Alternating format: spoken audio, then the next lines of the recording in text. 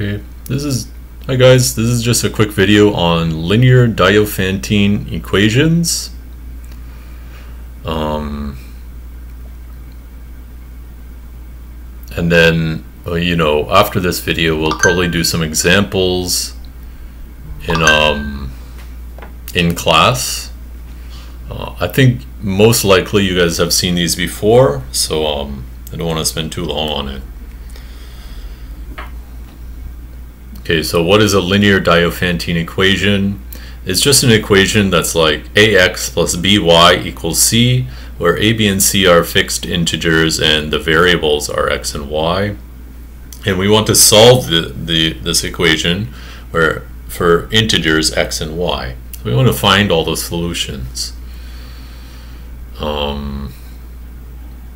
As an example, maybe you want to solve 5x plus 3y equals 10.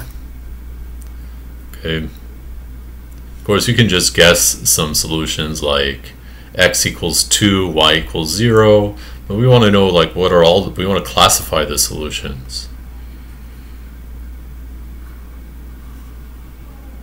Okay, so let's see how to do that.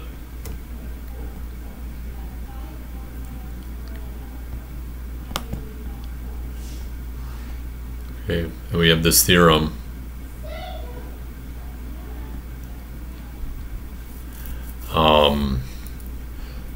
It says that if a and b are integers, not both 0, if they're both 0, the equation ax plus by is just like 0 equals c. That's not interesting.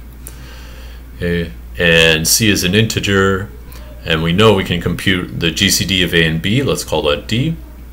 Let's consider our diophantine equation.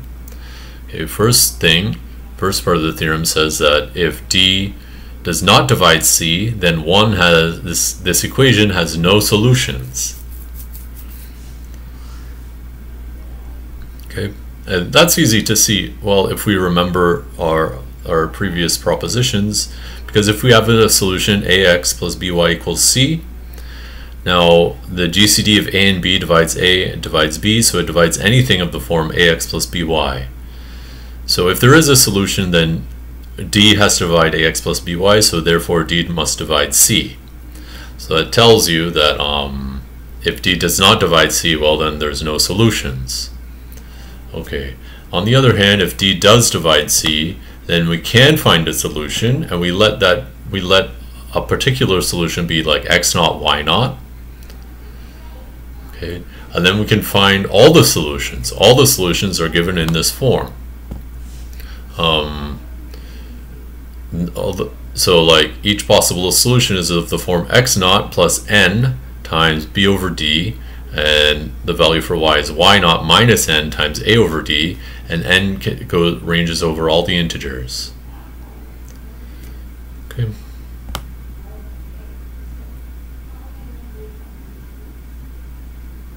And we'll do some examples in class.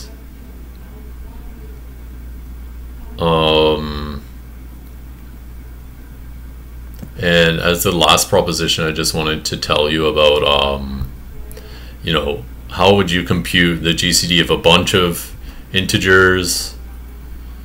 Well, like one way, you would just compute the GCD of, the last two integers and replace it.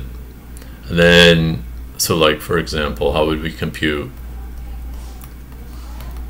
What does this proposition say to do? It says to compute the GCD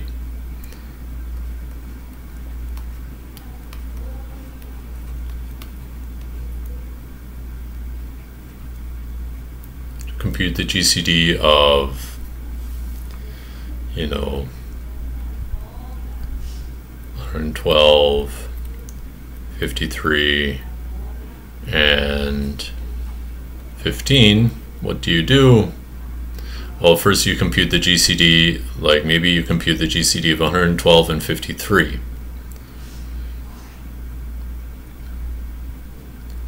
And you do that by the Euclidean algorithm. So 112 is 2 times 53, that's 106 plus 6. and then 53 is 8 times 6 plus 5, and then 6 equals 1 times 5 plus 1. So the GCD of 112 and 53 is just 1. So this is just the GCD of 1 with 15, which is 1. Just as an example. Okay. So this video kind of completes the